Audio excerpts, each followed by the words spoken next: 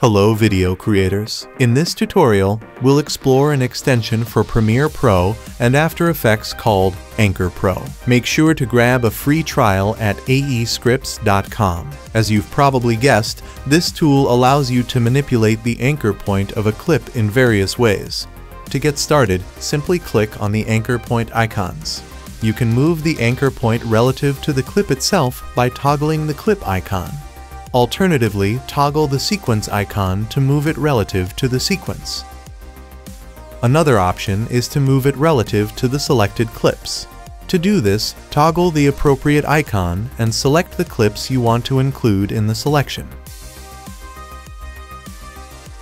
A distinctive feature of Anchor Pro is its ability to work seamlessly with the alpha mode of the clip. Toggle this icon to activate it when adjusting the anchor point relative to the clip or clip selection. Additionally, you can save the anchor point position of a clip by clicking this icon while holding Alt on Windows or Option on Mac. A neat animation will play, and you can later align other clips to the same point by simply clicking it. Now, let's discuss how Anchor Pro interacts with animated clips. If the position of the clip is animated, moving the anchor point relative to the clip will maintain the same animation path. Anchor Pro will automatically add keyframes if you move it relative to the clip selection or sequence to preserve the animation. If the anchor point itself is animated, Anchor Pro will add keyframes accordingly. While the animation should theoretically remain consistent, there may be inconsistencies due to Premiere's automatic spatial interpolation. If needed, adjust the spatial interpolation to linear for consistency.